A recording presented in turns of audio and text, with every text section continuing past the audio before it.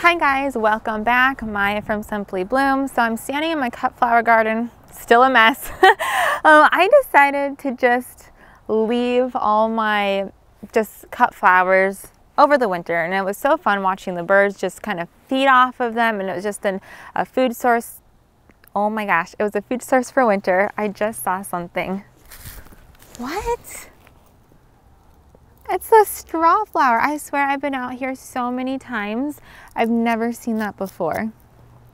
Oh my gosh. Straw flower survived winter. It dried perfectly. And here's some more. I don't know how I missed.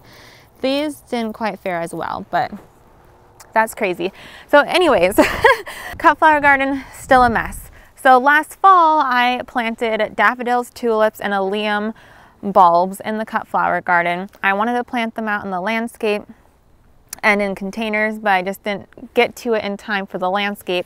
Living in a zone 3, if I put bulbs in a container, they would freeze out. It's just too cold, so they need to be in the ground. So that's why I planted them in my cut flower garden. However, we are renting a bobcat, and we're just gonna, the whole cut flower garden's at a slant, and it makes it very difficult to water. All the water just like rushes to the bottom of the hill, so the stuff at the bottom stayed almost like too wet the whole season and kind of rotted, didn't do well. And then the stuff at the top, too dry. So renting a bobcat, hoping to just level everything, and that will just kind of take care of the sunflowers and everything that's left. But before I do that, I need to dig up all the bulbs that I planted. Okay, here's my alliums that I planted. I can't remember the variety. I'll put it up on the screen. They're more of a, supposedly a blue color. We'll see if it turns out as blue as it did in the picture. Oh, it's windy. Here are daffodils, and I think I might wait another week before I transplant those because they're still just popping through. We'll see. I don't know. We'll see. Depends on how long the rest take. There's some, right there are some, they were beautiful like orange and burgundy colored tulips that I thought would look beautiful planted in front of a blue spruce that I have. And then right here I have 200, it sure doesn't look like 200, but there's 200 tulip blend that I got from Color Blends. And of course I can't remember the name, but it was like a pink and yellow and a gorgeous color.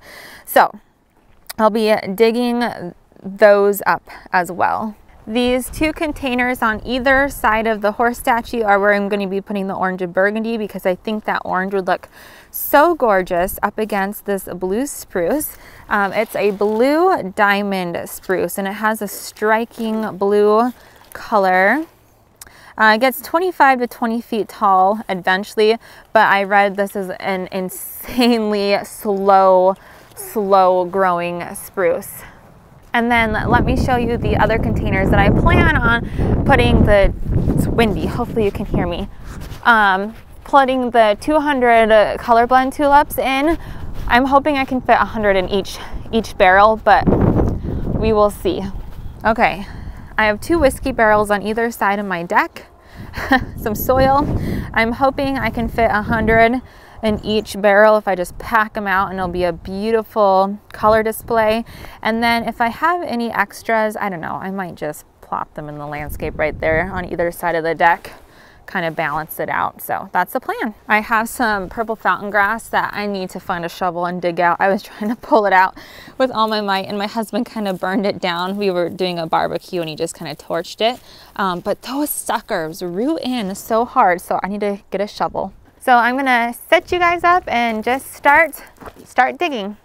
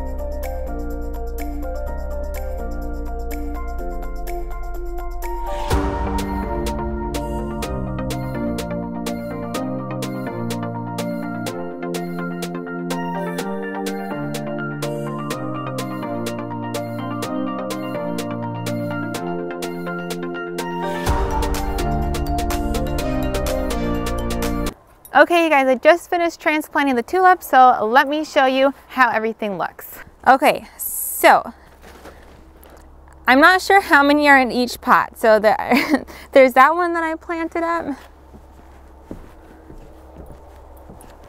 and this one. So I had 200 of these bulbs. I think I got them about 50-50, split up, both about the same. And then I had a bunch of extras. Please ignore the messy deck. I need to obviously sweep, but these will look gorgeous as well, having kind of right next to the front door right there. And then I potted these two up as well. Please ignore that twine around the horse's neck. My kids love to ride it, and that's the reins. But those are the burgundy and orange ones, which again, I think will look gorgeous up against that blue spruce. And then I have this little planting area. I have a creeping phlox right here. That beautiful, just pink, what is that? Emerald pink. And I'm hoping they'll be in bloom at the same time. Oh, dang it, I didn't think that through. I'm not sure how the pink and the orange and the burgundy will all go together. We'll see what happens. But that is it for this video. I still have the daffodils and the alliums to transplant. That will be a different day. Trying to decide on how I want to do the alliums because they're going into 2 new beds that I'm doing. I'm doing the no dig, no till method, which are also going to be having roses. So I want to decide if I want to just plant the roses first. They should be arriving next week. Plant those first and then lay down the cardboard and mulch, or do the cardboard and mulch first and then cut a hole. Anyways, I'm thinking, let me know what you think I should do. But that is it for this video. Thank you so much for watching. I am so excited to finally be doing stuff outside again. Thank you for bearing with me. The last 6 months being a Zone 3 gardener, it's really hard to come up with gardening content during the winter time. But that is it. Thank you so much for watching. I hope you have a great day, and I'll see you next time. Bye.